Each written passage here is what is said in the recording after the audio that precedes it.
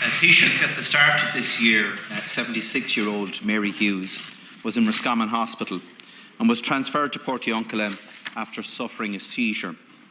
Mary passed away on the 4th of January at Portiuncula Hospital after waiting more than 7 hours for a bed before finally being admitted to a ward. Mary had been forced to leave a bed in Roscommon Hospital to go onto a trolley in Portiuncula Hospital. Her daughter Edel spoke to the Roscommon Herald and she said, "My poor mother went to Portiuncula unwell, and it is not so much a case that she died because of it, but it was more that her passing was not as peaceful as it could and should have been. The crisis increased her suffering and ours. The system is hurting people beyond belief." Taoiseach, sadly, this is one of many, many personal stories emerging around this country. And Taoiseach, if we delve down into the numbers of patients waiting on trolleys to date in 2023 and analyse this as a percentage of the number of beds in each hospital, which I believe is a far better reflection of the pressure that each hospital is under.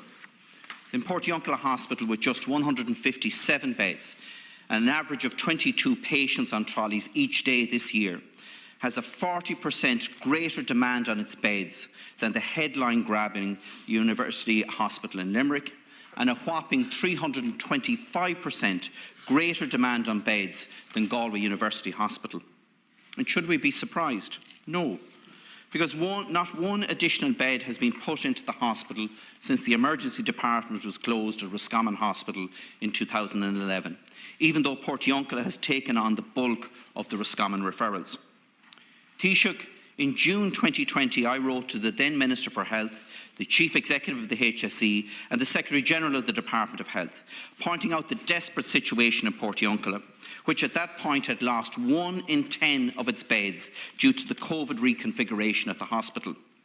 At that stage, the hospital had put forward a proposal seeking 2 modular buildings, one of which was to provide the space needed in its emergency department to deal with the present demands that were being placed upon it. 31 months later, we are still awaiting a decision from HSE to states, as an average of 42 patients a day lie on trolleys in that hospital.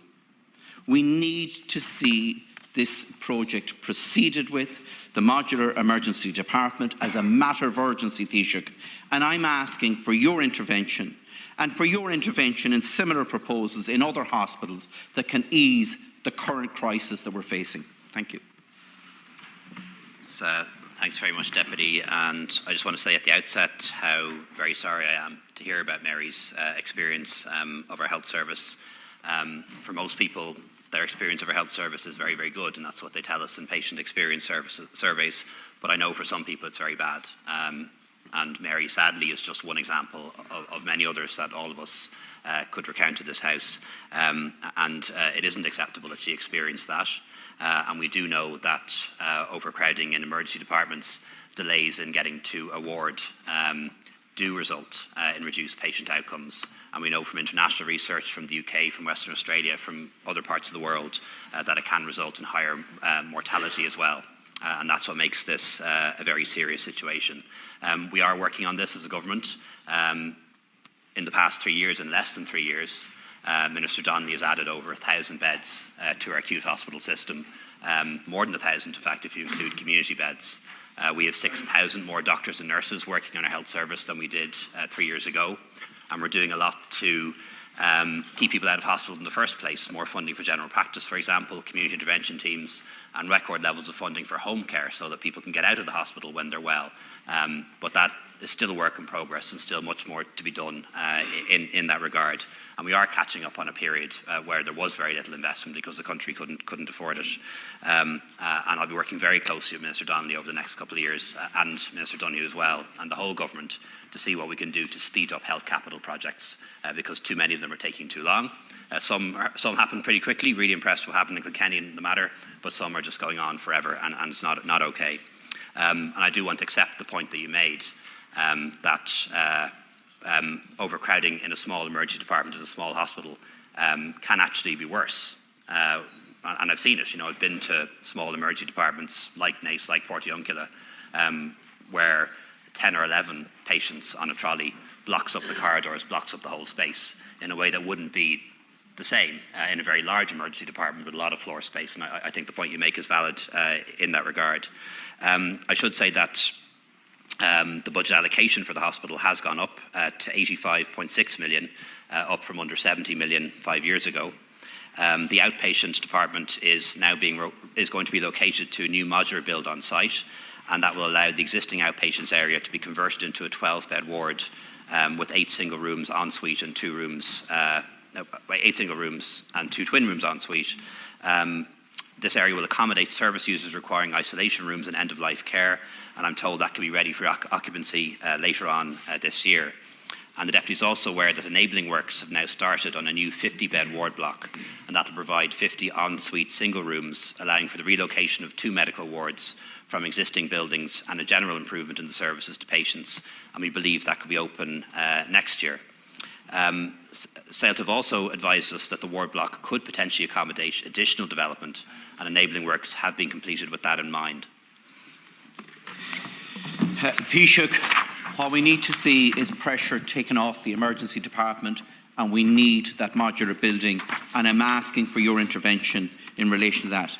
And yes, Taoiseach, you are correct. The second modular building at the hospital was to facilitate the relocation of the outpatient department and provide those 10 additional single beds to replace some of the beds lost due to COVID reconfiguration. But Taoiseach, that project was to be completed as part of the 2020-2021 winter initiative, but these beds will not be available until this summer. And as you say, Taoiseach, the 50-bed ward block is being constructed at Portiuncula Hospital, and that's thanks to Minister Harris's intervention on my behalf.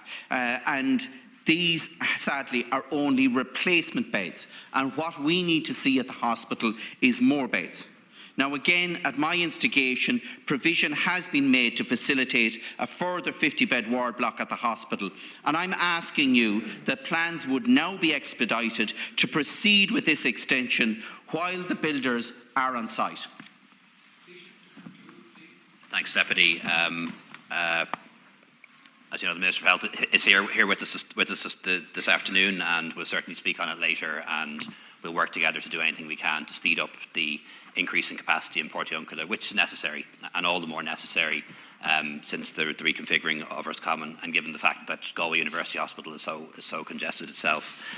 Just to say, as I mentioned earlier, the outpatient department is being relocated, and that will provide a new 12-bed ward.